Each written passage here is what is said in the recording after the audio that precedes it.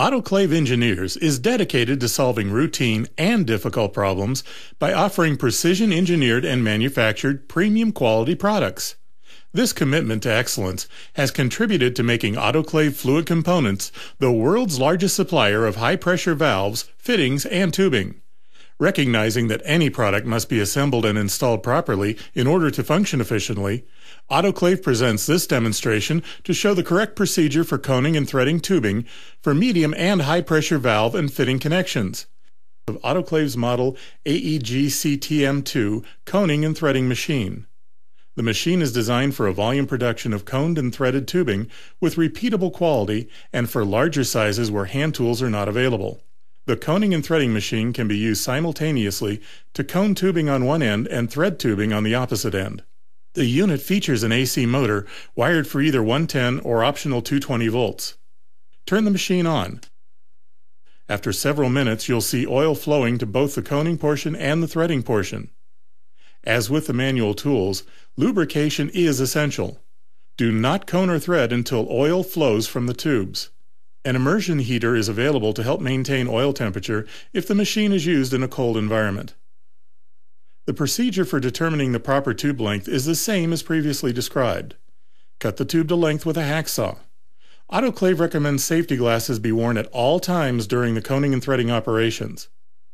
Now fit the tube holder assembly over the blade holder and thread it in place. Next, we'll install the collet nut assemblies into the collet nuts. To do this, simply place the collet nut over the collet and push together. It should snap into place. The collet and collet nut for the threading end of the machine assembles in the same way. Install the collet assembly on the machine. The machine is now ready to perform a coning operation. Place the feed chain on the feed wheel and turn on the machine. While waiting for the oil to circulate through the machine, insert the tube. For longer lengths, the tube should be supported to prevent side loading at the cutting tool. Push in the tube until it's just short of the coning blades. Be careful not to contact the coning blades. Tighten the collet nut finger tight and secure with a spanner wrench.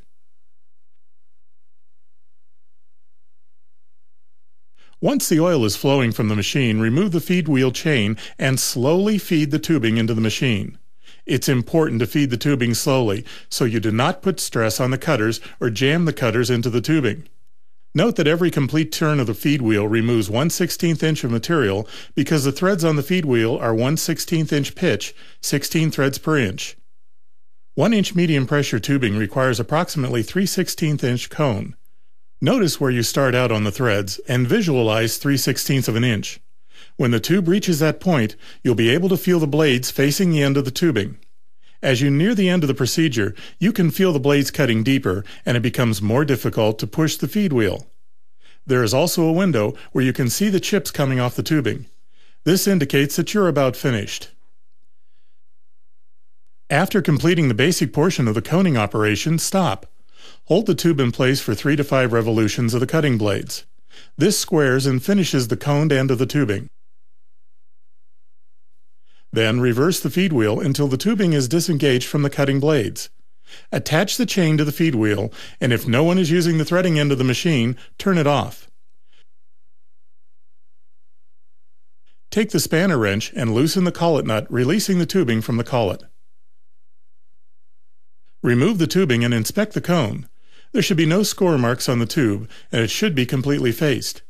Deburr the inside of the tube. The coning operation is now completed. For proper thread length, first rotate the tube stop forward towards the die head.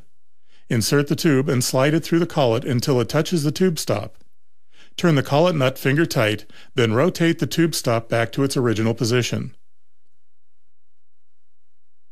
Then, using a spanner wrench, tighten the collet nut. Lock the die head closed by pulling forward on the 2 handles located on the die head trip yoke. Slide the collet assembly with tube forward carefully until the cone of the tube touches the die chasers. The next step is to set the desired thread length. Adjusting the spacer head assembly to the proper distance sets thread length. The distance required for the different tubing sizes are shown in the L column in Table 4. Using the appropriate collar, a preliminary distance can be set. Correct length allows 1 1/2 threads to show above the collar.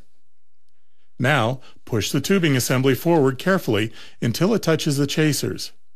Squeeze the two handles on each side of the trip yoke and tube assembly together to feed the tube into the chaser until you see the threads cutting.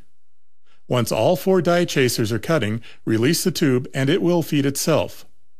When the cutting is complete, the yoke will release, freeing the tubing. Turn off the machine and clean the burrs out of the die head assembly, preventing damage when the yoke is pulled forward.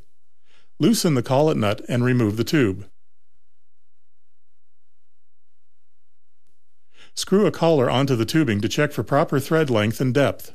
Again, there should be 1.5 threads showing above the collar, and the collar should screw on easily. If these parameters are not met, adjust the machine and thread a new piece of tubing. Never rethread tubing. As you can see, this piece of tubing is properly threaded. The machine is now ready to produce 1-inch coned and threaded tubing. Remember, you're working with the world's finest quality high-pressure valves, fitting, and tubing by Autoclave Engineer's fluid components. Accurately coned and threaded tubing is an important element in maximizing the efficiency and safety of these valves. We hope this video helps you in the makeup of low, medium, and high-pressure valve and fitting connections.